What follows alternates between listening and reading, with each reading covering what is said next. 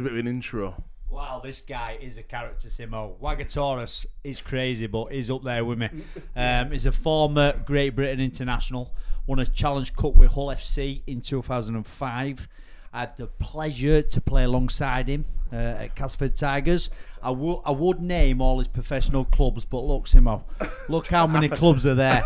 Look how many Just quickly clubs. run through them. Run through them. Made his professional debut. His Hunslet Hawks, Doncaster, Halifax, Cast Tigers, Crusaders, Rugby League, Barra Raiders, Limoux in France, Workington Town, Whitehaven, Atherstone Roosters, Termat, London Broncos, Keighley Cougars, and there'll be a couple more in there, and that is Facts. Jamie Thackray. Thax, how are you, mate? You're looking good. Very well, mate. A bit ropey from last night, but all is well. You came and I fed you, mate. I cooked you up some brisket, some lamb, some Yorkshires, bit of cake for pudding. You're feeling good, but you need to put a bit of size on, mate. I've got to say, you're looking leaner than lean. Yeah, mate. I got wages today. It's a disappointing 14 stone 10. Not like the big old days when I was 16 and odd. For me, the big question is Jamie Thackray putting the boots on again next year. Everyone needs to know facts. Everyone needs to know because. Well, obviously there's a charity game going on. I will take part in that. I don't know when it's getting released. You've probably heard about that. You'll be in that, won't you? At the minute, no. But if injuries come along on that, you never know. You know, sometimes I just get the urge. I just need to get out there and try and hurt somebody. You know, you know how it is. You're 41 years young. You look great for 41. Oh, cheers, We're going to speak to you later on about the secret of a long career. You have been blessed with a very good injury record. And is there any like kind of magical like formula you take or anything you do that keeps you in such good nick and gives you so many minutes? Well, I did get a bad injury back in 2002 when it Wag 2001. I broke my arm, and obviously I had 2 3 years where I was only playing 9 games a season. You know, it was a frustrating time at Cass, and they got relegated, didn't they, that year? And obviously then Hull FC came in for me and let me have the plate out. So I was always thinking at the back of my head, I thought, you know what, I've had a couple of bad years with injuries, just with my broken arm. So I was a naughty guy, you know, like swinging the arm. I love to like, I just back in the day I was a very hot-headed, you know, I was a loose cannon, as I say. On and off the pitch, and I always thought in the back of my mind, I thought, you know what, I've had a few bad years here, because I noticed that most players retired at 32, 33, some even 30, and I thought, I'm going to try and go a bit longer, do you know what I mean? Well, you've certainly done that. You're 41 now, and there's no... You retired, I think, last 3 years, is it? You've retired? Well, I retired, but then I retired, but then ended up playing at the start of the season because a coach would phone me and say, look, it's not even just about the playing, is it? You know, like getting the morale around the team, the banter. You know, as soon as I walk in, I like that changing room up there. You know what it's like, Wag, you know. Is that what you miss most, Max? If mate, anyone asks you, the big crowds don't bother you as much, it's the boys. No, mate, 100%. You know, you make friends for life. You know, we was on about this today, weren't we, saying how many people do you meet through Rugby League? How many great guys there was out there. You know, you see them up field and people think, oh, he's this, he's that, you know, calling them, but then they meet them face to face, they're like, we didn't think you were like that. You're good guys, you're good people, do you know? And it is, mate. That's what you miss most, innit? What year did you start playing? Professional or amateur? Professional. Professional. I remember debut in 1996. 1996. Yeah. 1996. Right. Yeah. Talk to me about rugby. That's the first year of Super League. So that's like 25 years. 25 years. Yeah. So tell me what rugby was like then and how it compares now. How you feel about the game and how you've seen it develop over that time. I'll tell you my honest opinion. I think it was tougher than it is now. I think it's soft now. That's my opinion. Not because of the guys who are playing the sport, because the people who are running it. Do you know what they've banned and what you can't do? Do you know? I don't think it's anything to do with the players because they're all tough players. I just think over years it's got a bit softer and softer. It has on it. Do you know?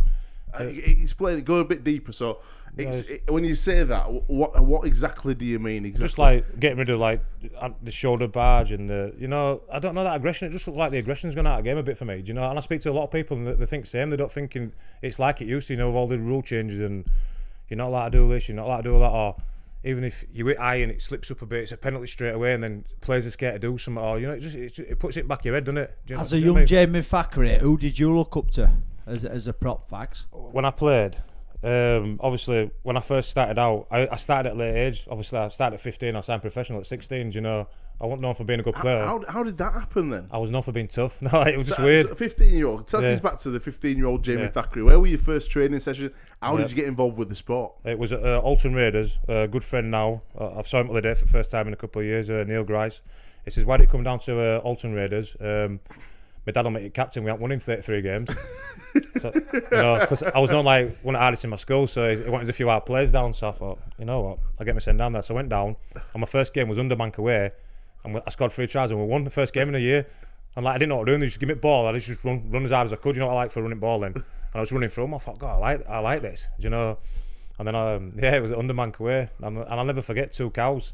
You know, like making love or something in field, and like grassroots rugby league spiders. Yeah. And I'll just never forget it. And I was like 15 buzzing. Away at Underbank. And I'm seeing two cows in field, like, moo, and I'm like, what? You know, when you just remember little things from that. And I thought, and again that way with Lad Street, I was hooked. Do you know what I mean? And that way, I never missed after that. I like proper day. I would just want to go down all the time. We've got to mention as well today. You mentioned Bolton Club. Really sad news today in rugby league.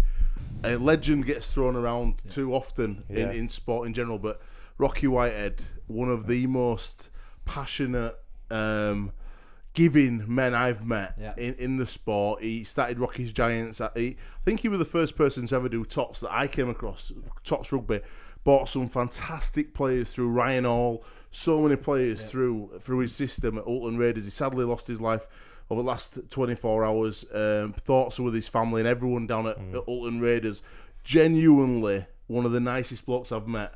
We've done camps at Bolton for the last 5-6 years, and he's so full of enthusiasm about that. He's been on Rugby M a couple of times. I've just seen a video on Twitter with him dressed up, singing as Elvis. That's the kind of guy Rocky was. I had the pleasure to meet Rocky a lot of times. He did a lot of stuff in the community, the schools.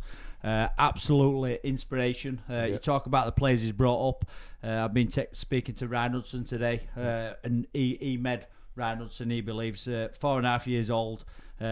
Young Rocky, he was taking him in his back of his, it was a three-wheeler yellow car at the time, and he's got loads of memories. And the players and the juniors, great bloke. He's going to be a massive loss to the rugby league family and the grassroots. So send all my love to family and friends. Nothing but love and respect to everyone at Bolton, and we're thinking of you at this tough time. Going back, so you play a year at under 16s at Bolton. And you get signed under 15s, and you get signed at 16 straight away. Yeah. So tell us about that signing, because is it true? What was the question?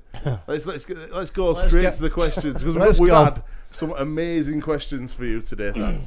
Right. So the question came from Bert8150 on Instagram. Is it true you signed for a mountain bike for your first contract at Hunslet? Right. Let's get this straight. Obviously, I was telling Simo the story before, wasn't I? Obviously, I was supposed to sign for Sheffield Eagles, who was in the Super League, and I promised I'd sign for them. And then Hunslet came to the door with a mountain bike, so I couldn't refuse, you know.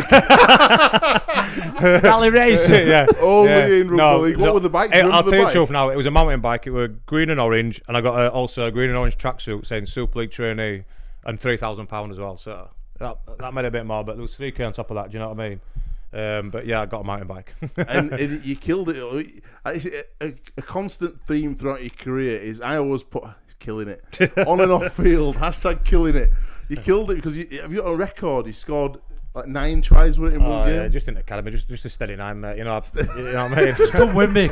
This call, innit? Just come with me. Yeah, 7 in first half, 2 in second. I just came off after that. It was just getting too easy for me.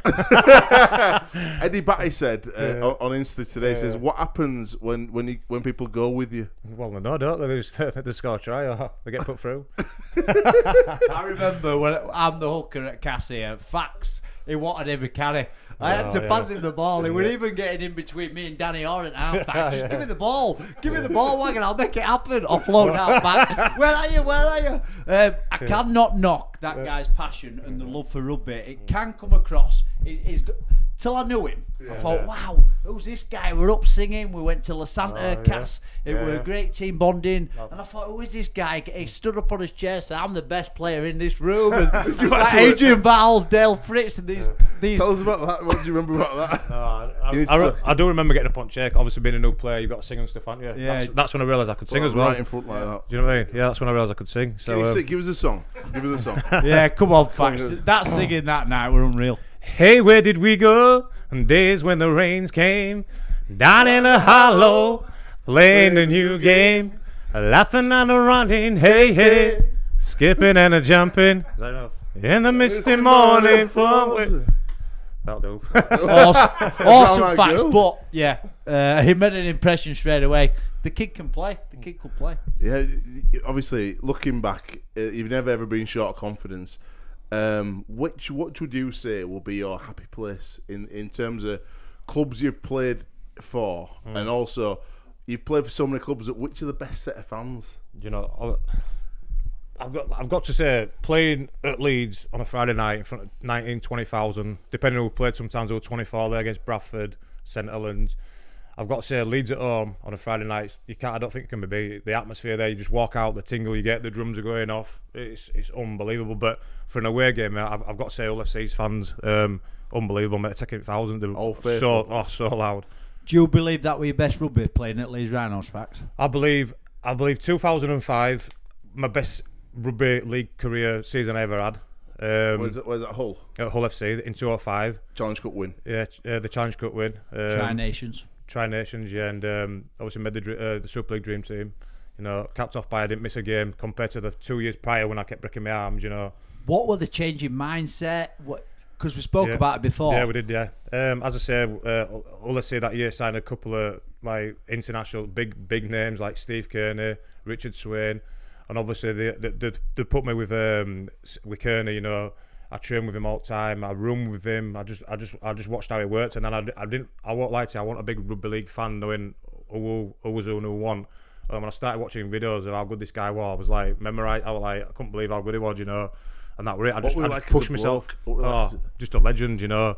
If you thought you're doing wrong or doing something wrong, he'd tell you. But not just me looked up to him. All the team were just like, he was like a superstar, you know. Like Ali Lautita signing for Leeds, he was a superstar, wasn't he? Like, you know, everyone just like memorised with him. It was just like that. It was, and like I say, it's probably the hardest I've ever trained in my life, you know, because I was quite a chunky guy when I wag, you know that, you know, and I think I got into a real like goodish shape. And like I say, when I came to Leeds in 2006, 2007, I played some decent rugby then as well, you know. I trimmed quite a bit down at Leeds. I think I played more back row at Leeds. So you've played at Hull. You've had that amazing year. Tell us a bit about, before we talk about Leeds, tell us a bit about that Tri-Nations. So you're winning Challenge Cup. What are your memories of Wembley?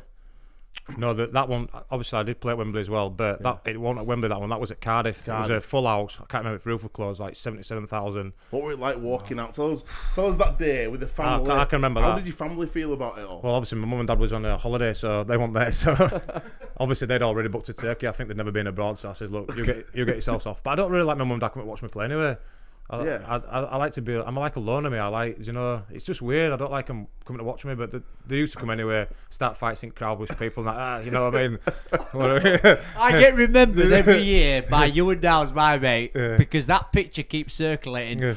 You, Gary Carvel, Dowsy, on Twitter every year. Challenge Cup winner. I would say to him, "You won a Challenge Cup, Wagger?" I said, "No, I haven't. I won a veterans competition in Dubai with Jordan Jack. That's it." Tell us as I walked out on field, because I'd never like experienced anything like it, you know, because obviously I had a couple of bad years with Brockenham, then I was at Halifax.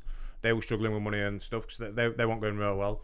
And then to come to a big team and make that final that year, I just remember walking up field, all fireworks going off. Is it that Catherine Jones or Jenkins singing opera?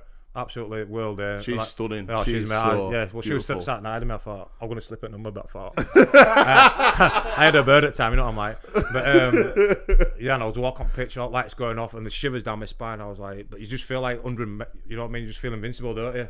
Oh mate, what a feeling! And you know that. And then after I saw loads of my friends from school that I hadn't seen for ages. They all had T-shirts, you know, with a picture of me on and stuff. No way. Mate, it was mental, mate. I couldn't believe it. Like loads in crowd and that. And then like I walked around for about an hour afterwards. And even like the Leeds fans, because I'm a Leeds lad, they were real being nice to me, shaking my hand, crying. And then you know Sean Penkovich. Yeah, Penkovich. His dad stuck £200 in my pocket. And says, his mate. And he says, get your in some drinks. I went, don't be stupid. He went, no, there's 200 quid. I couldn't believe it. He went, glad you beat them Leeds scum. Win bonus. Yeah, plus that 15 grand. Yeah, right. Are there any stories from that night when you won the Challenge Cup final, facts? What you could tell without taking anyone down? Well, I won't lie to you. I'm not naming no names, but yeah, I think I got in at 6 in the morning. No, I think this is what happened actually. Obviously, I was still with one of my exes at the time, and she was being a miserable get. So I went back to the hotel. She fell asleep. I sneaked back out till 6 in the morning. But then as I'm coming home at 6 in the morning, there's a mattress hanging out one at windows. I can't, you know it would, don't you? And it just all kicked off, mate. And then the bus drive home was insane, mate. It was just, I can't even tell you what was going on there. But yeah, it was mental, mate. Great times. That's what I mean. It's just that's the things you miss. How did you end up at Leeds then? So what were that? So you go to so let's talk about Tri Nations. Yeah. You go Tri Nations. Yeah. Where were you when you got the call to say you were being called up? Fuck, mate, this is embarrassing. You know what? I was at the ground in the club shop, and I got a phone call, and I said to someone, I went, "Oh, this has been my call for Great Britain," and it was. Mate, I'm onto that. Killing it. I went, "Yeah, mate, I already know, mate. What's my room number?" Yeah, but mate, yeah, I was pretty confident, you know, because if they picked everything on stats and stuff, I thought they did anyway, and I was top on everything on stats, you know, like for a prop. Yeah. And then I thought I might, and I was on training squad anyway, and I thought, I bet I get in, and I did. I got in, you know. That must have been, is that one of the biggest honours you've had? Yeah, it's a good feeling, you know. Yeah, to put that Great Britain shirt on. There's not many done it. Yeah, to sing that national anthem, I don't even know what words to. Yeah, it was like just babbling words. But yeah, my first game was at Wigan against Australia. Do you know, like full house and that. I remember it was raining like mad and that, and I thought, well, I made it. You know, you just think, don't you? Do you know what I mean? I mean, you've only got to look at the personnel they had in the GB squad. Stuart Fielding in the props, Jamie Peacock, Adrian Morley, Nick Fozzard. Amongst yourself, you must have looked up and admired a lot of these guys as well. Well, obviously I played against them like Ian Room, quite a few of them. Do you know what I mean? So there's only one Jamie. Where?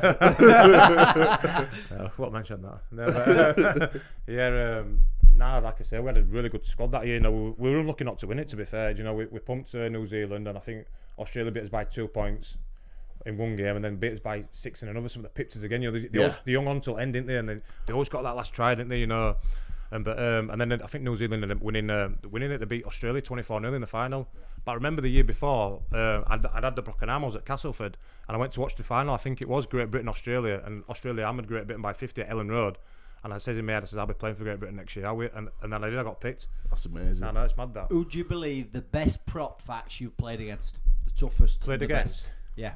In your position, throughout your career. I know it's a tough question, because you played it. Do you know what? And what made them so good and what made them so good? Do you know what?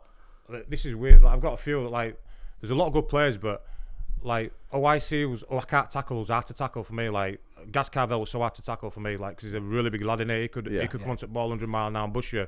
But mate, Paul King was like one of the best props. You know that, mate. Yeah. His ability. Obviously, he liked to drink, and if he had had the attitude of some of them players, mate, he'd probably been the best prop ever to walk, mate. The skill he had, you know, Wagger is. I couldn't believe it when I signed at Hull FC. A dog's body, honestly. I says, we'll have to sandwich shop. He says, jump in with me, Wagger. I must have had 20 cigs in the sandwich shop. I've got my head out. Couldn't breathe out window like that. And as soon as we got back, we're doing Malcolms up and down the field. I thought, how can this guy do this? But listen to this. So the skill he had. That's what I mean. It was the fittest guy you'll ever meet in your life. But when it came to playing, he could play 80 minutes. How weird's that? Couldn't even run up an hill. Yeah.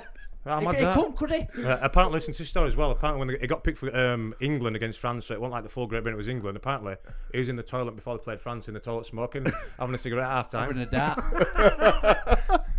There's a few lads who do like a dart. We're going to get into a bit of the honesty box. We do a bit of feature called Honesty Box every week. But before that, give us 3 more questions, Northie. DJ Matty North behind the cameras. 3, and you've got to answer honestly. It's all about honesty, this show, without getting anyone into trouble, too much trouble. So I've had some great questions through this week. This one comes from Jody Toom. It says, is it true you can slut drop lower than Patrick Swayze? Well, a lot of people know I'm known for going out on a night out. Once I get a bit drunk, I think I'm 15 again, and start smacking my face and doing a slut drop. Do you know? Give the worm as well, can't you? Cat colour. I can't. Depends how many birds are there in skirts, but I'm not for doing a slut drop on a slap around face. I think Kelvin Fletcher started that off with me. When we used to have his nights out around Leeds, you know, come and see you and DJing and stuff and that. You did. We started smacking each other around face and doing a slut drop. It took off from there, really. On at Burge's wedding. Oh my God, that was a good night. Burge's wedding, Kelvin did a slut drop and split his trousers right now. Well, how mad's this? When I was at London Broncos in 2016, 2017, we was at Ealing Broadway with a few guys and that. And again, Eddie Batty will tell you about this. I do a slut drop. ripped out back in that dinner. I'm mate, honestly walking around with everything hanging out on that. I had to like get a train back home or something, and then meet all the lads later because we just played a game and won or something. I think I just got man at match against Leeds and come back out and got changed again. Some more jeans, but yeah, ripped back end out of them. Slow dropping. Give us another one. This one comes from Ricky Fairfield on Instagram. Who's inspired your hairstyles over the years? He's had some beauties, let's be honest. I don't know. Yeah, I don't know. You see players, don't you, with different silly haircuts, and then you just jump on board. Even footballs and stuff. But what's been your favourite haircut? I liked it when I used to have my weekend at Hull, and I used to dye it white blonde. But then when it grew back through a bit, so it was black and white. It looked nice, like black and white. I thought it did. Probably didn't. But I'm starting to go a bit bald now, and that's why, because I've dyed it that many times. It makes it go bald. A few people have been talking about it. Yeah, I'm off for an hair transplant. Don't worry about it. What are you actually? I'm going to do it. But and then obviously at Leeds when I dyed it when I dyed it blonde at Leeds, I think me, Jamie Peacock, a few of us did it. I can't remember what we did it for, but a few of us all had the like white, blonde, yellowy hair. If you remember it, so we all did it. I can't remember why we did it, but we did it for something. What motivated you as a player, Fax? Were it the money? Were it just the opportunity to play at the highest level? Yeah, it definitely wasn't money, mate. Because back then, mate, they want thousands in it or anything. Well, it's still alright, but I mean, when I change your life, felt like that. I just love playing rugby league, mate. I don't know what it was. I just want to be the best. I wanted to like do well and like break that tackle or try and score that try. I don't know. I really wanted to, like, every game I try to play, I wanted to like do the best I could. I wanted people to try and couldn't be able to tackle me or something like that. I was really hungry. It was so weird. Yeah, it was weird. Looking before we go into Honesty Box, we'll just jump into your time at Leeds, because you mentioned that's the most special time in terms of the fans and what they gave you on the Friday nights. You played under Tony Smith. What was Tony Smith like with you? Yeah, you know what it is with Tony? He says it how it is, which I like. Some coaches can go round block and that. Some people can write team up board, run down street. Everyone's got their own way. But if you want to team with Tony, take you in a video session, sit you down, what you need to do, what you don't need to do. In my opinion, he's one of the best coaches that I've been under, and also Dave Plange when I was a young kid. I thought there was same. I think in a way there was the same kind of coach. If you ask me, and I've always said it. Anyone ever asked me who I thought my best coach were, I always say Tony Smith. It really was, and I thought I did play some of my best rugby at Leeds. In between Hull and Leeds. Yeah. Tell us a bit. Talk us through the greatest try ever in rugby league. You've had a couple. Talk us through, which one do you reckon's your best one? Obviously, the chip and chase is a good one, because obviously a prop forward isn't supposed to do a double chip over and take full back and dive on that sticks, is it? Obviously it's just instincts, and I've always had the ability, but I must have practiced it 100 times in training. But no, it was CiK gave me a ball on last tackle, and I just panicked, and I just had a little look. I thought, fullback's quite far back. I'll try a little chip, and so I chipped over, and then fullback came sprinting. As it came, it bounced perfect. So I thought I'll put another little chip in, and I did another little chip, and it bounced perfect for me. And I just went, and I thought, get in there. We've just been watching it. Fair play. We've just watched it. Yeah. Not many props can score tries like that, can they, Simo? Without a doubt, mate. Do you know what? I tried it at Wembley final as well. I don't know if you saw it, and I dropped it, and I would have scored if I'd have caught it. I chipped over, like not another past the halfway line as well, but it was like 38 degrees. When it's red hot on that, and I chipped over. And I run through, and it just slipped out of my hands. If I've had that, mate. That'd have been. Yeah. What's your advice to any young up and coming prop then, Fax? Yeah, just don't be like I was. Don't chip and chase on first. Do you know what? You just gotta, like I say, I won't say I was gifted or anything like that, because I know I wasn't, but I was always strong. I wasn't strong at gym or anything. I was just known for having mongrel strength on field. Like, I was hard to tackle. I don't know why.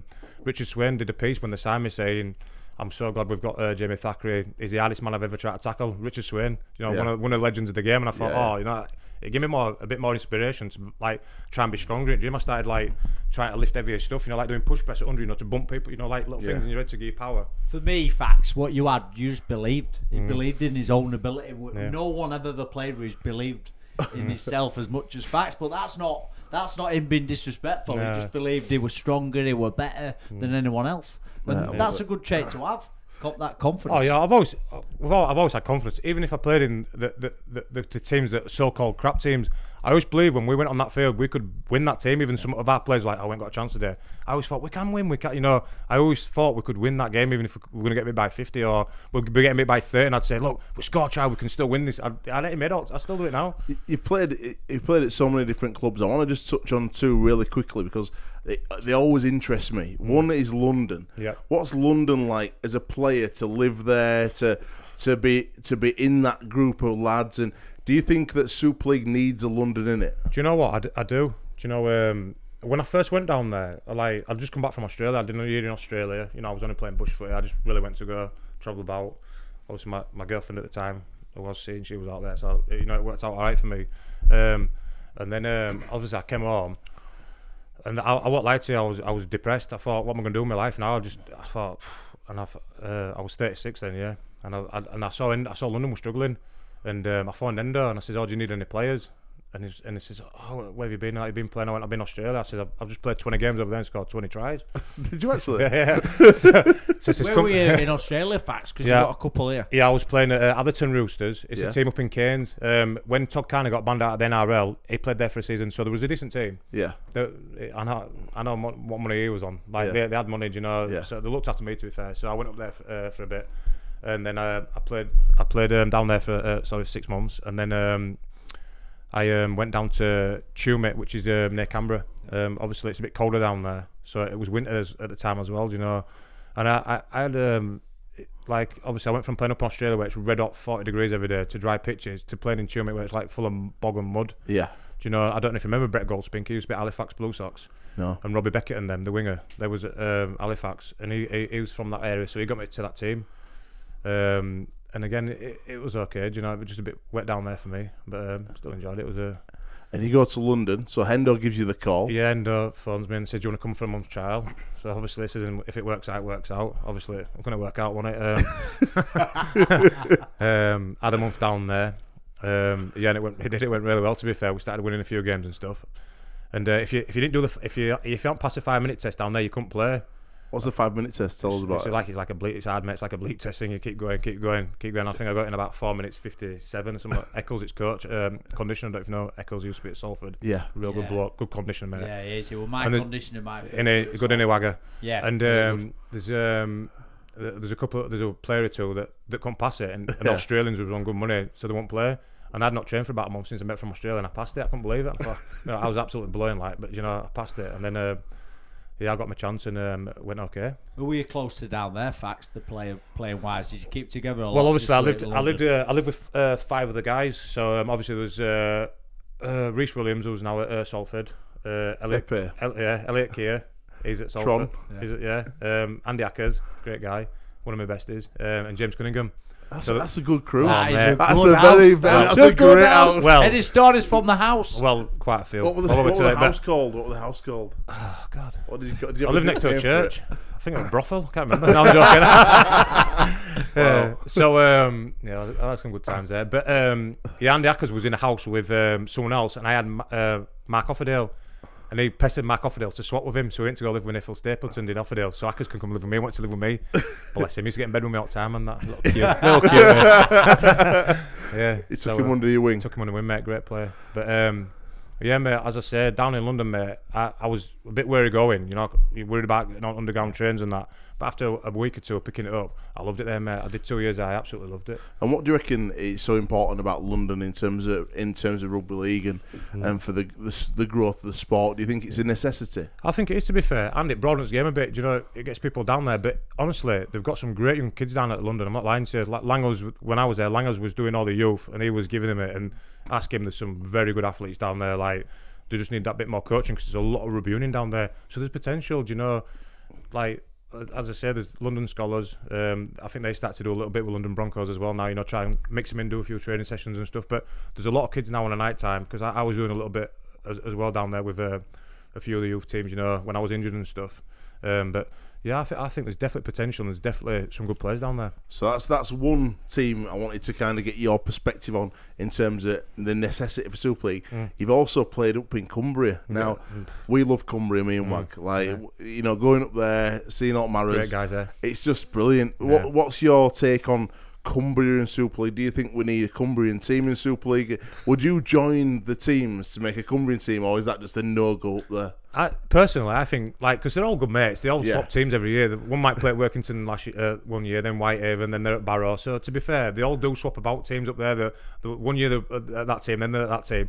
I don't see why they couldn't all go together. I know it's like just you couldn't put OKR and OFC together, which again I think, you know, look how big it makes City, you know, in that stadium, filling it every week. But I am a whole person, so them who were passionate about Hull, that's why they want to keep apart. And the same with Cumbrian teams, they're that passionate, they want to keep apart, you know. And again, they've got some very, very good players up there, but they all work at the nuclear plants, don't they? And they earn good money, and they're not too fussed about playing Super League, some of them. So it's more about making a living for your family than, you know, rugby's not a career that lasts forever, is it? So no, that's what they look at. I've had the beauty of coaching in Cumbria and Mary Port Loughborough, like I mentioned before, and there's some raw talent even in the junior setups up there. So it'd be nice for that pathway for them if they were. Obviously, they can play work at Whitehaven, but yeah, it'd be nice to have a Super League club like Carlamore, and all the Cumbrian lads are always shouting for a Cumbrian team and James Donaldson. The Maras to get up there. Some big players up there as well. Some good athletes. You know, we last year, obviously when I was at Whitehaven, we trained against some of the amateur teams on a night, and they're giving us it and that. You know, there's some talent up there. I'm not even lying. There's some really good teams up there. Some good players.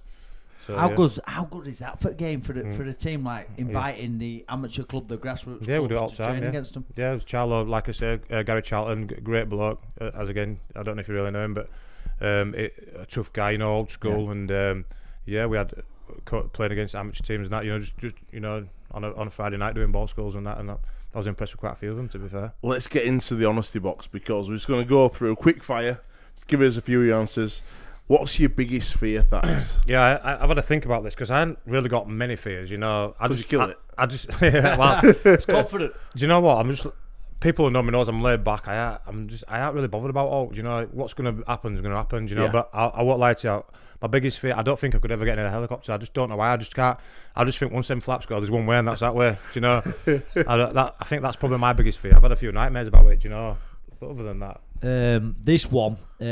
The biggest secret or something people don't know about Jamie Thackray. Yeah. I know a lot of people know a lot about you, Thax, because you can tell a story, but what do you reckon our listeners, our viewers won't know anything about? I'm not too, like what's your passion outside of rugby? I can't tell you some of my secrets because, you know, I get a lot of people in trouble, but I don't know if many people know that. Like, obviously I come from a gypsy background, you know. Gypsy lad? Yeah. So, my dad's side, you know, all gypsies and that. So, I'm a gypsy. So I didn't know that. I'm a traveller, mate. I didn't know Traveller? Yeah. Jamie John Boy? That's why I'm mad. I used to have a ponytail. What's your greatest achievement on and off field? Obviously, my greatest achievement on the field is obviously playing for my country. There's no bigger accolade than that, is it? Yeah. You know, obviously, and like I say, that day walking out in that Challenge Cup final, when we won the Challenge Cup final, I just can't describe the feeling. Them who've played them know what it's all about, and just the feeling you get, you know. And obviously, again, not many people know that, but I have got a couple of kids, you know, like they're not in limelight, but obviously my kids as well off the field, you know. Your son's got more followers than you. I know, he's up to 15,000. I don't know why, but it does say I'm his dad, so that's to get the followers up. You mentioned Steve Kearney and Tony Smith as mentors. Yeah. Anyone else particular over your career, Thax, that has been a real mentor in your career? I just think in the early days, Dave Planned, you know, give me that kick up arse. Like, sorry, we had like we were like more mates because I used to live with him sometimes as well. But he was a lot older than me, we had fallouts. He sent me on loan to different teams, you know, because it got like that. But he wanted it better me, and like obviously once we won the championship final, they wouldn't let us in Super League for his ground wasn't big enough or whatever. He paved the way to make sure I got into Super League, you know, which, you know, I'll be always grateful for him for that. But again, he was a tough guy, and I looked up to him quite a lot, to be fair. Who's your hero, Thax? My hero? Well, we've talked about this. It's me, innit? You know? I love it. No, I love it joking, but I don't, like I said, I didn't really watch rugby when I was younger, so I don't, you know, I didn't really watch rugby. We spoke about your toughest opponent. You mentioned Gaz Carvel and different stuff, but your funniest rugby league story, Thax. Your funniest rugby league story. You've got so many stories. We've got loads more questions coming up for you, Thax. I'll just say when we was I'm on here. Yeah, when on the 2007, we went to Newcastle races. Obviously, it got a bit messy. You know, we're drinking up there with Lee Drynos. We had a box. They got us a VIP box and stuff. You know, and I'm with Lee Spiff at side at field, chatting some girls up. I was chatting girls up. I was single then, I think. Yeah, well, and I was started showing off, and there's a horse at 100 to 111. It's my mum's birthday. I said to these two girls, I put 20 on that. I'll walk away with a grand or something. I put 20 quid on it, dropped in 1,380 quid. And like Lee Smith jumps on my back, giddy as all, runs straight upstairs, top boy, saying, "Well, I've just won 100 to 1." Like, and I said, "Oh, someone's gonna win it. It's you." And then that way it started getting rowdy, just like you know, real drunk and that. I went way home, man. Straight away, I'm on my car, I'm both singing songs. I come out with Tansy. Why you been going cabbages on bottom of your teeth? And it kicked off, and he's like, you get stabbed for that, for saying stuff like that around my end. So I went over to thinking I was getting a cuddle off him. Uppercutted me.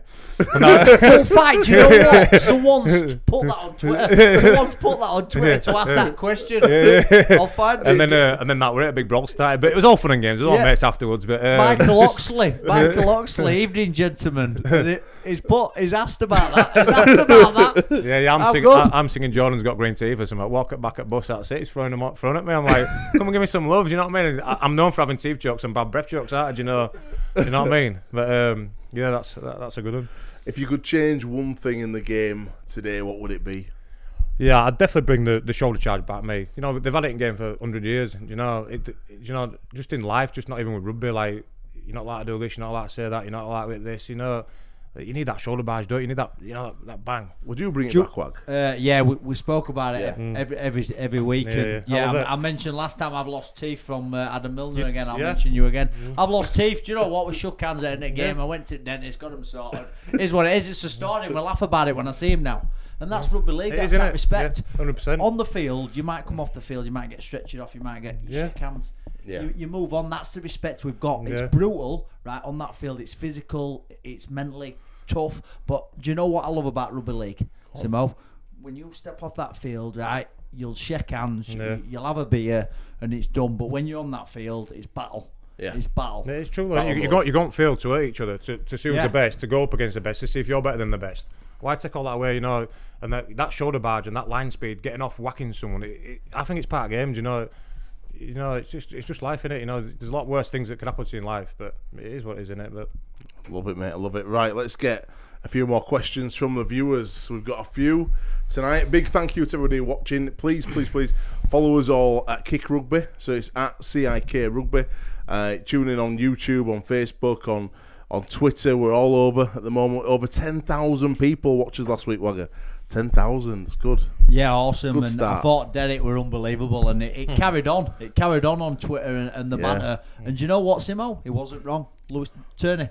Good signing. Signings, Derek. What? good signing. And there's been a few more signings in the game, haven't there? We're also going to get tonight the 3 questions that were like the best last week. Yeah. I'm going to pick one. You can pick one, and North can pick one. Yeah. So the one I'm going to pick is the 10 guests in the box. Who would his 10 sporting guests be in his box? I don't know who answered the question, but that's going to win a prize. There were 3 prizes Derek offered up, so I'll pick one each. So Wagger can do one in a bit, and you can do one. Give us some questions for tonight, though. Right, we've got a question in from Lewis Blenkintop on Twitter. His face already. Do you know, in fact? It says It's not going to go down well. Ask him about the times he went round Hull pretending to be Danny Tickle on nights out. That is not true. Someone came up to one night and says, "Oh, good game last night, Danny." I went, "Cheers." I just couldn't be bothered saying I'm Jamie because I've got it that many times. I go, "Oh, you Danny or Jamie?" You do look similar. Do you know what I mean? But I'm a better player than Danny, so it don't matter, does it? Let's talk about the relationship you and Danny Tickle had, because that's what rugby league's about. Yeah, we met each other. Obviously, at Halifax Blue Sox. He was 15. I was a babby. We were both together. You know, like as soon as we met each other, we were like best friends. You know, we did everything together. We had motorbikes together. We literally had parties together. And then obviously we went to America on training camp in Jacksonville, and I remember playing with him. You could hear people whispering, saying, "They're twins. They're twins." Do you know what I mean? But we won, obviously. I'm better looking.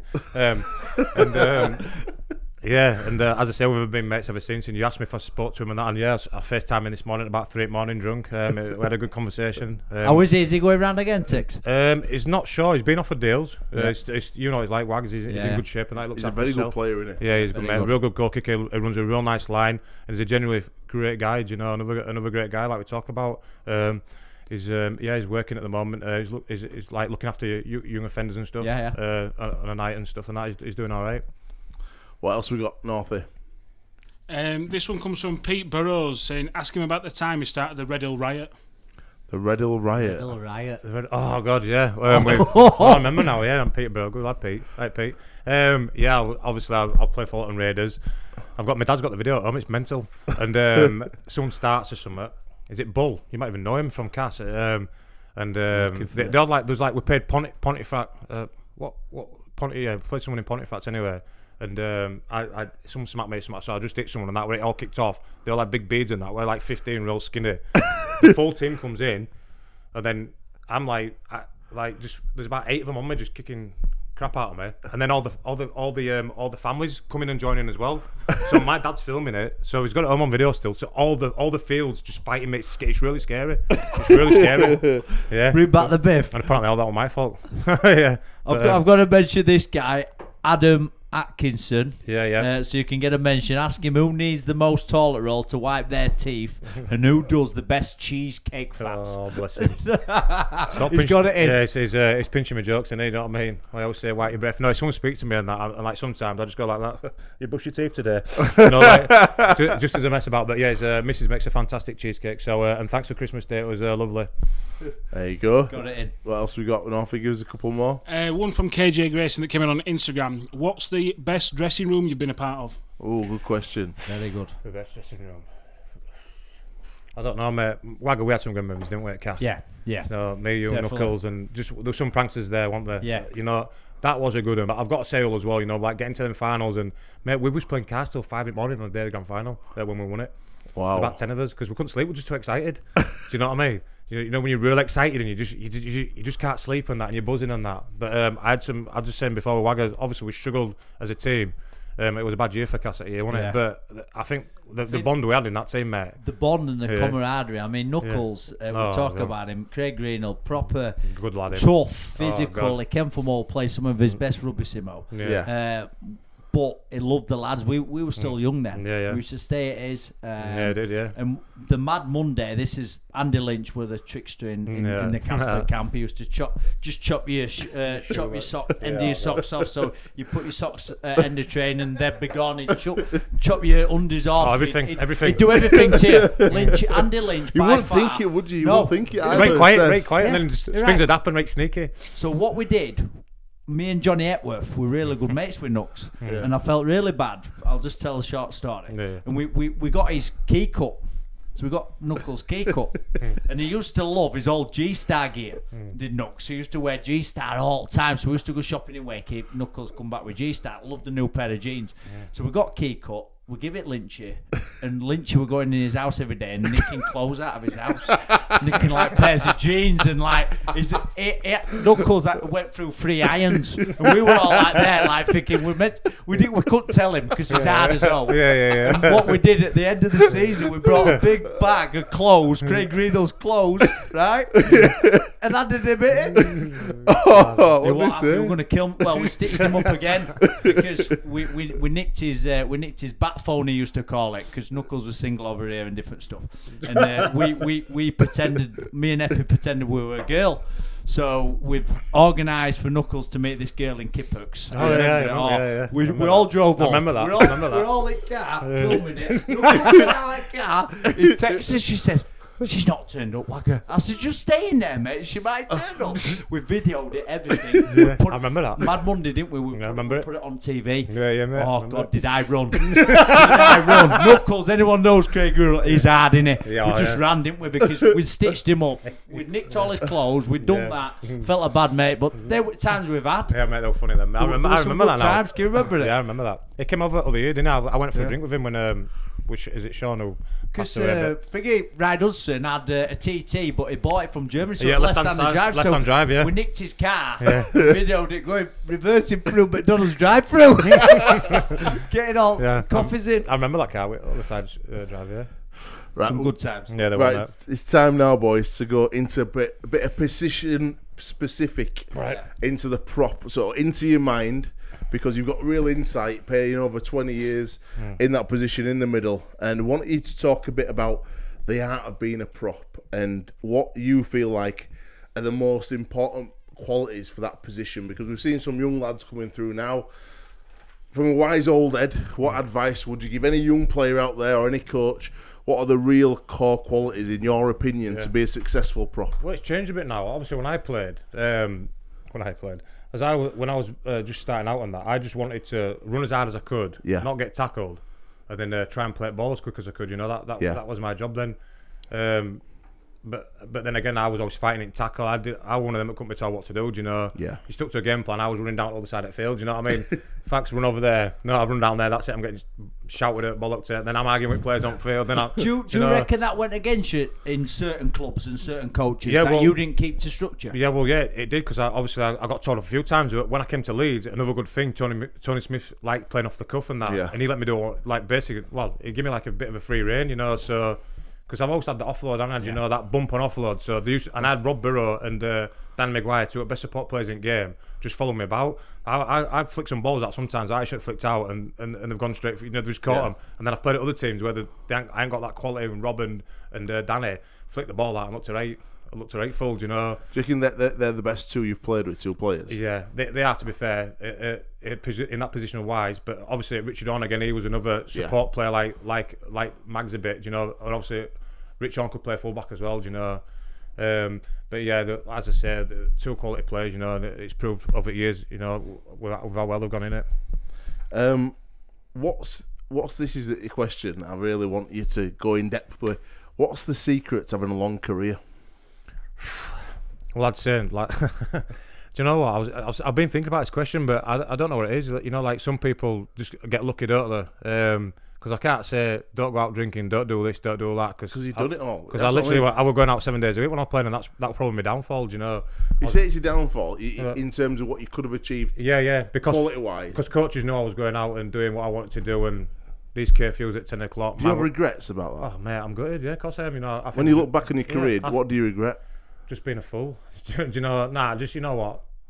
I can say what I want because I'm single, but chasing birds, you know, being the lad's lad, not knuckling down, because people always say you didn't even train hard, you didn't do this, but you got to the top. Imagine if you'd have trained hard, stayed in them nights. Mate, I was going out for 4 or 5 nights a week. If you could now talk to your 15-year-old self, and there'll be a lot of young kids watching this, what would you say?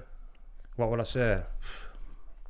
Yeah, like I say, I just knuckled down, and I'm known for I can't. I've always got to have the last word. Don't be having the last word. Just do you know what I think I'd say? Like, speak to like a JP or someone, you know, a Gaz Ellis, you know, a Cine, you know, one of them true pros, because they are true professionals. I was a clown, but I had something about me, you know, like, I don't know if I had the hunger still or what, but I never wore one of them. I want one of them dedicated players, if you know what I mean. Yeah. After training, I was thinking, who am I texting today, or who am I have to go see, or what time I'm off out, or who can I get out, you know. I wasn't thinking rugby 24/7, you know, like Cine, you'd see him after training kicking a ball and just doing something, you know, extras. You'd see me running off the field as quick as I could and jumping in the car and doing what I needed to do, you know. Yeah. And then I think back, you know what? If I got to where I got, to play for Great Britain, do and it to win all, Challenge Cups. If I look back at what I've done, it's quite mind blowing, really, to say that. Like I say, I want a trainer, I want this, I want that. You know, I want really, really dedicated. You know, but you live and learn, don't you? We can't all be true professionals. We can't all be. Do you believe the characters are going out of the game a bit, Facts, when you're talking about? Obviously, it's still obviously because I played in low leagues for the last few years. Yeah. I don't really know it's Super League anymore, but I know I speak to, obviously I'm still friends with quite a few Super League players. You know, I hang around with a few and stuff, and I don't think it's as easy as it used to be. You know, it's a bit more stricter now. Do you know? Back in the day, you could get away with a lot of stuff. You know that wag. Yeah. You know, so I don't really know what the banter's like in that now. You know, like to what it was, mate. It were mental at one point, wasn't it?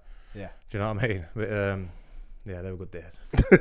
They were good days. I believe I played similar to Facts. We played in both eras. Yeah. That we played in the old school. You go out after a game on a Sunday. You'd have Monday club on the Monday. Exactly. You'd get flogged on the Tuesday. You'd sweat it out. You'd have Thursday off, Wednesday off, and then it's true. Won it. Now, and that's what happened. And then it went all professional, didn't it? Yeah, now it's drinking bans and that all the time. You can't drink for a week and you can't do that. But I think sometimes that's what brings a team together. That team we had in 2005, it was full of championship players like Bruffy, Whitehead. I just come out from Hunslet to Halifax, then to Hull. Do you know? Castle and Hull. Do you know? It just had a team full of players that was literally were all alcoholics. Was out all the time. I want my team. You know, I can say it now. It's 10 or 15 years ago, innit? We was literally out every night. But that team, we had that bond. Do you know what I mean? When we turned it on, we could turn it on. Do you know? Like that's what I mean. It brought you all together, didn't it? All mates. Yeah. And now I don't know. You have all your little groups all over, don't you? Do you know? It has changed a little bit. What did you love about playing in middle? What did you really love about it? It was weird, you know. I just loved it. I just want to beat my number. You won't believe this, but before every game, mate, I was literally spewing and being sick and so nervous. Honestly, yeah, I never but I didn't. thought that. Yeah, gipping in was that in toilet, mate, all the time. Like, you know, when you go try to burp and be sick and gipping that. I won, mate. I don't know if it was like why I was so nervous, thinking of failure. Like I'm going to fail. I'm not going to be able to do that tackle or make that run or. But for every game, mate, I used to feel sick, dizzy, thinking I can't. Sometimes it made me sound that nervous. I couldn't play. You know, when you get that nervous and. Yeah, it's a weird feeling. Yeah, it is a weird feeling. Who do you enjoy watching now, Fax, in your position? I mean, you mentioned a couple of old lads as well. Yeah, Kate and them are going well, do you know. Yep. I've been impressed with them, to be fair, do you know. And again, I see him at the same gym as me, you know, David Lloyd and stuff, and I think, you know what, that wasn't me when I was young and good on him, do you know. They are doing the right thing now, you know, Jordan Lane and them, they've got some good young players down there, and you know, I don't take a lot of interest in Super League these days. I do watch it. Are you a fan of sport? I do love rugby league, mate. You know, I do love it, but I sometimes watch it and it gets me frustrated. You know, when for these little soft penalties and stuff. You know, like referees are giving penalties away for that and this and that, and I'm thinking you just don't want to watch it. Yeah. Do you know, it frustrates you a bit. But yeah, I do love the game. Do you know? What advice would you give to other players coming towards end of your career? Because it's I know a few lads transitionally have really struggled.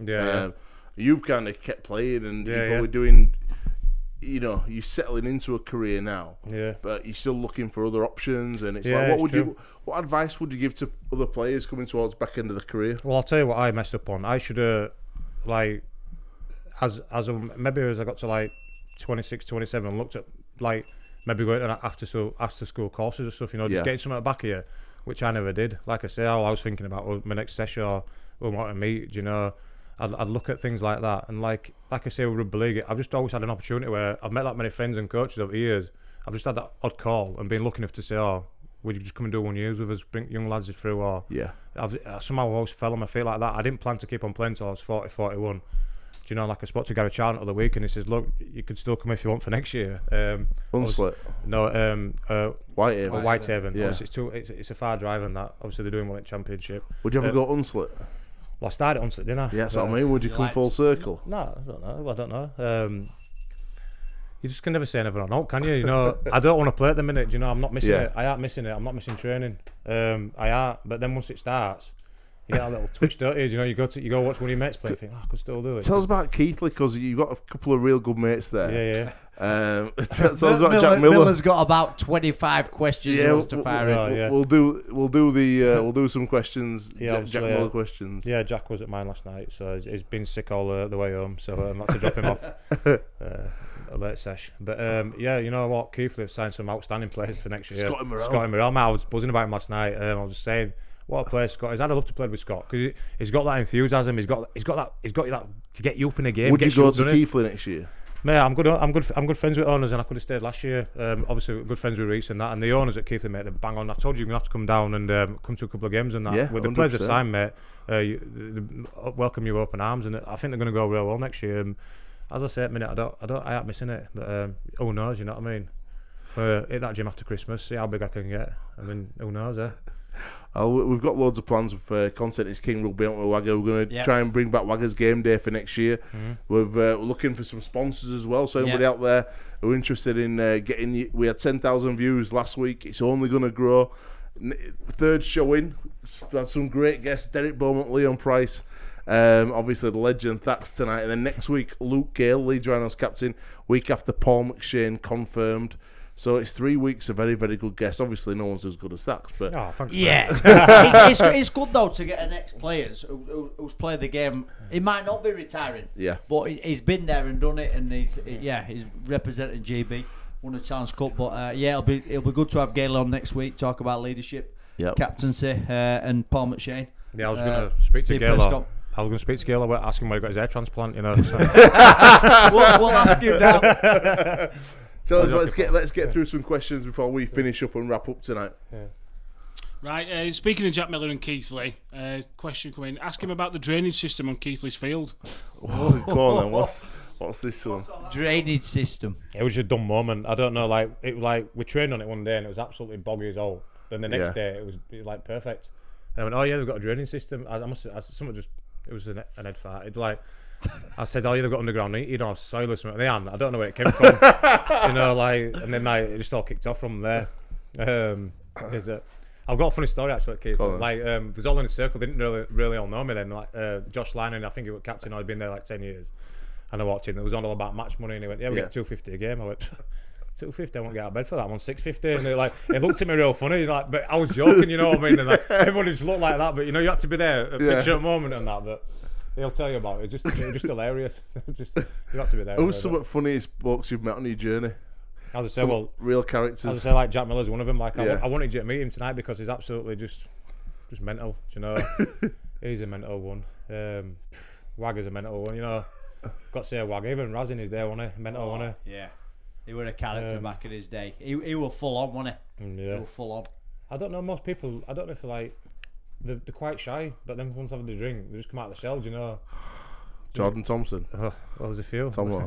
He's the best after a couple of drinks. Same with CiK, mate. He's like a shy little kid, and then get 3 beers in him, mate. He's got his top off. He's poking his eyes in. It goes bright red, doesn't it? I remember a story years ago. We tickle with a motorbike up motorway or something. No. Tell us that story. No. I went to Wigan with him. We got motorbikes. He jumped off one. It went in a pond. He left it. I went, "You're not leaving that in pond. I'll take it." And I put it in back of my car on way home. On way home, I bumped into someone in front of me, and I had this crossing back of it as well. It was my dad's van. I'll never forget it. I don't even know if he knew I took it. That's the story. He told me how good he's on these bikes and that. It flew off of a thing and just left it in a pond. He was going to leave it like a $2,000 bike. I was straight pond. I was straight pond for it. Is it still at its sunbed sticks? Oh yeah, mate. I love the sunbed. He used to go on sunbed all the time. Yeah, but it don't go brown. It just goes bright pink. That's what it does. Before every game, it would just bright red, wasn't it? Sunbed, haircut. Then he go like that with his traps.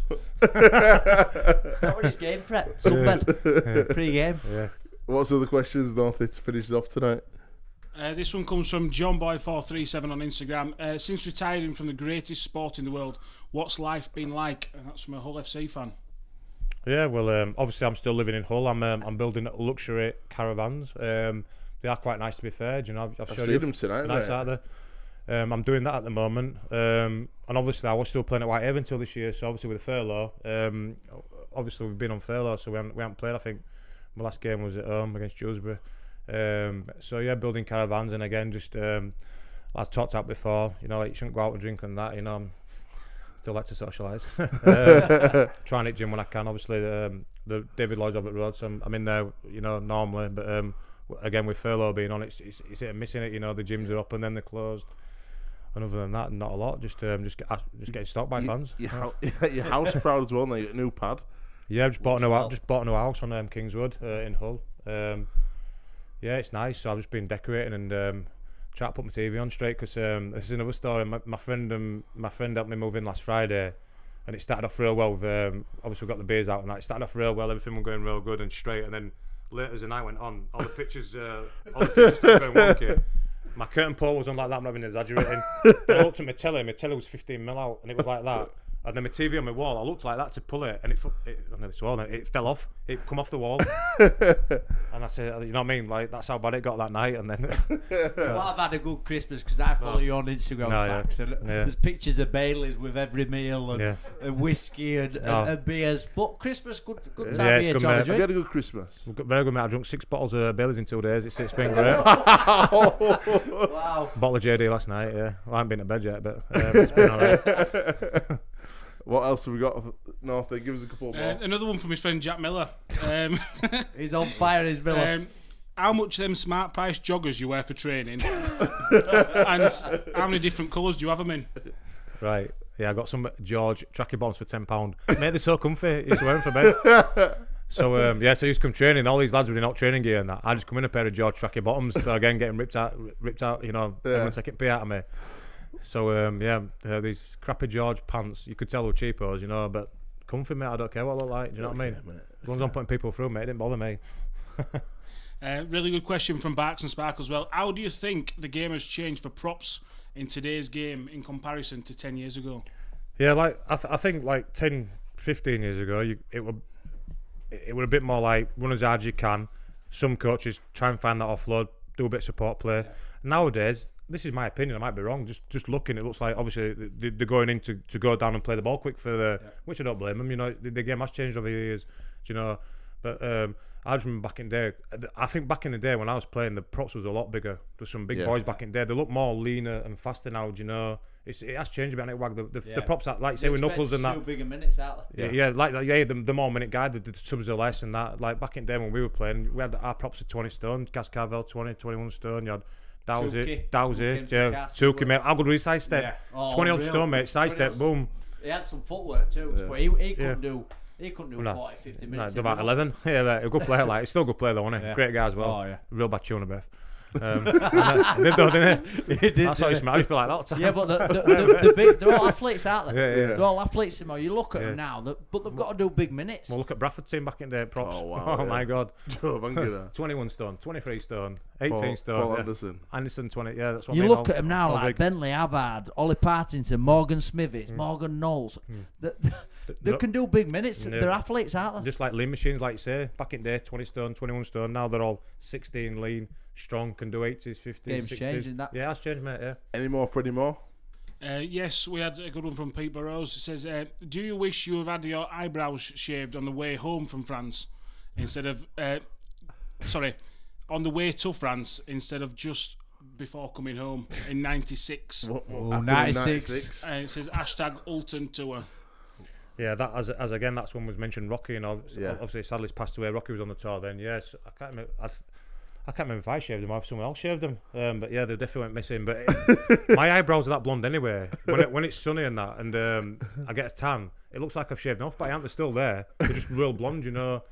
So weird, but yeah, another good memory over in France. It was good that. Wag, tell us a bit about any rugby news this week. So we've got to I'll start you off. Rob Burrow, MBE, fantastic. I think that he's been recognised for the work that he's done this year, battling M&D and raising awareness and funds. Must be tough to watch. It certainly is for me. It blows my mind, and we're going to be doing a bit for him in January, releasing an album that I put together in lockdown. But as a former teammate, how did you feel when you heard the news about Rob's condition? Well, obviously I've got a friend who his close friend passed away with it, so I knew straight away what it was. And mate, I won't lie to you, mate. I'm a big guy in that, and I've had a lot of tear nights over it. You know, I'm absolutely devastated for him and his family. You know, you will not meet a nicer guy than Rob. Yeah, mate, it is truly heartbreaking. And even when I get a bit drunk now and that, and I still think about it and get emotional. Mate, honestly, I sometimes think I wish I could take it for him. I really do. You know, that's how I feel. It's just, you know what I mean. That's how I am. Kev's done what Kev did recently. It's unbelievable, wasn't it? No. That's what kind of guy Kev is, though, isn't it? Yeah. You know what I mean? And I think Jonesy mentioned on the documentary, he said, if you can get all the medals and stuff, it's about supporting your mates. And Kev always says, I know he'd do it for me. Yeah, and he 110% would, wouldn't he? Yeah, with that blink like that. Yeah, it's awful, pal. Just for me, Simo, a couple of recent signings. We spoke, didn't we? We went through all the teams and the ins, the outs last week with Derek, and it was good. And Derek were right. Waggle were harsh. Last week. Clubs are still looking at the recruitment drive, still going. And if they're picking them up, Eljaya Taylor signed at Salford from West Tigers. It was the co-captain of West Tigers, over 180 plus NRL games. So he's a great coup for Salford. Good bit of business for Salford. What do you reckon? CiK? Yeah, I think CiK. Ticks. Thanks. Well, he's lost his mind. CiK. Yeah, I think it'll be good. I love the winger for Salford. Is it Inu? Oh, I know, Christian Inu. I'm actually watching.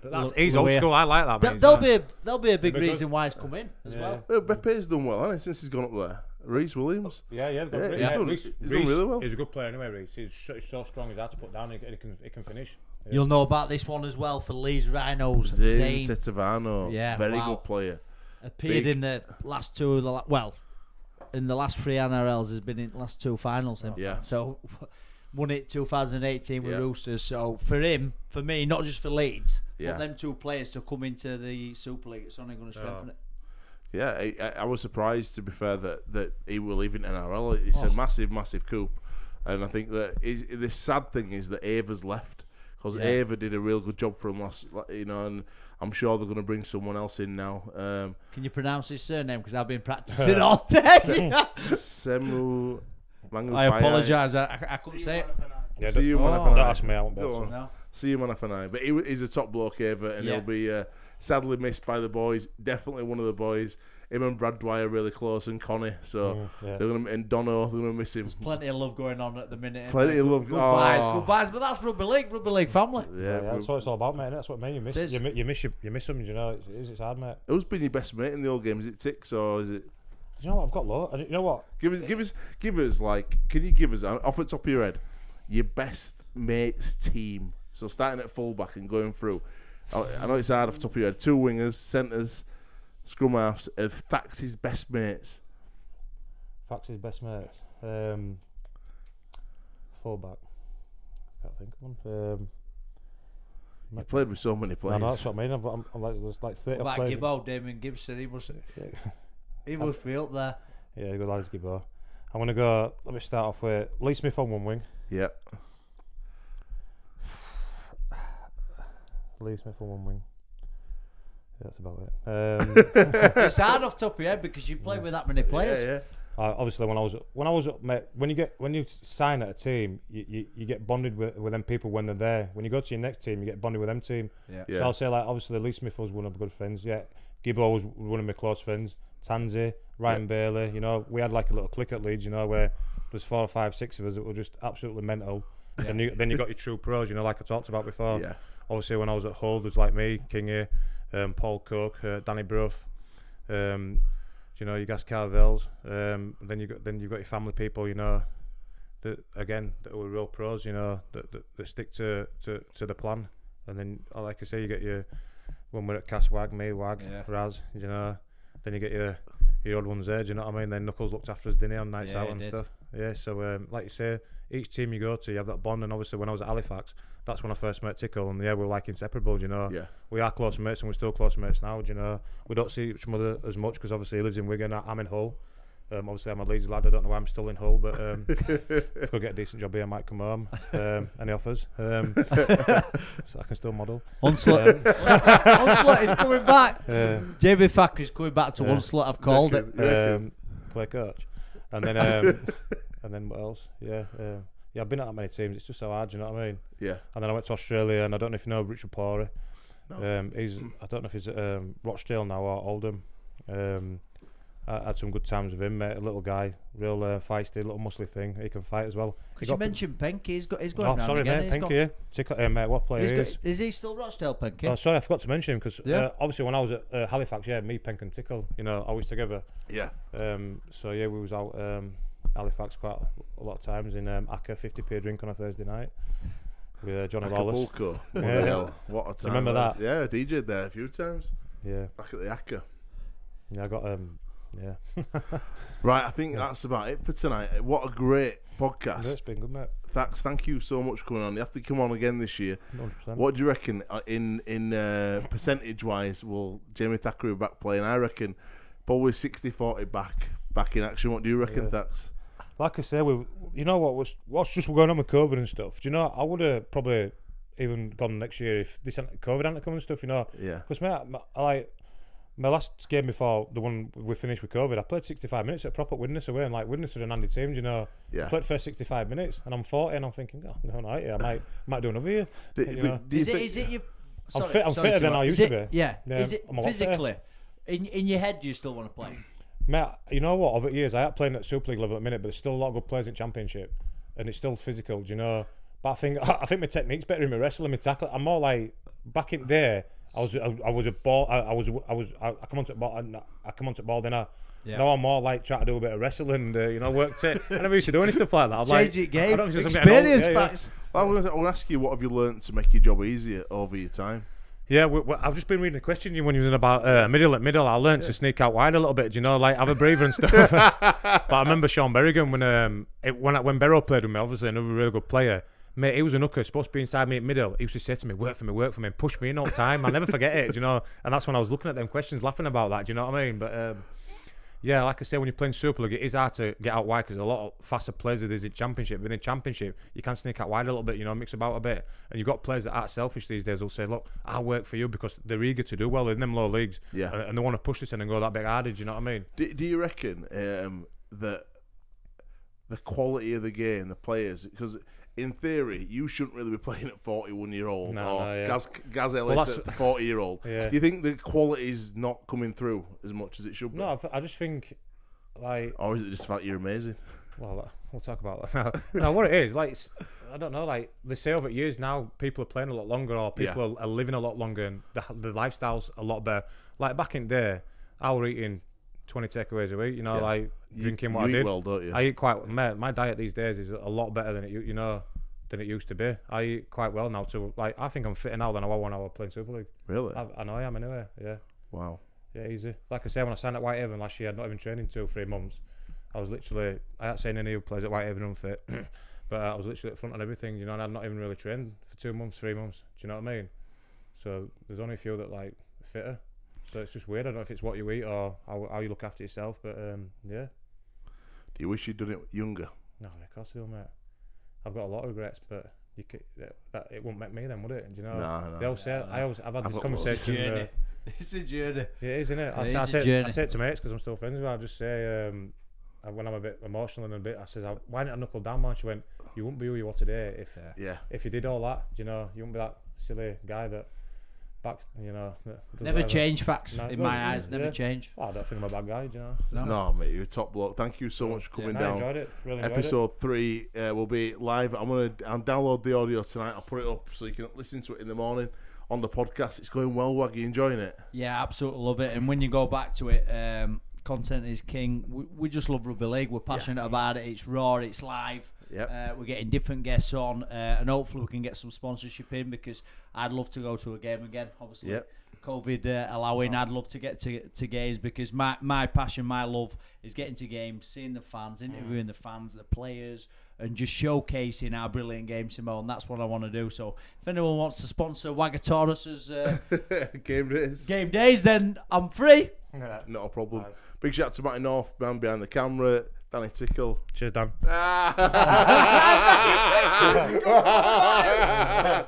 The legend that is Jamie Thackray, of course, killing it as always. Cheers, Wag and myself, Alex Simmons. We'll see you next week. Good night. God bless.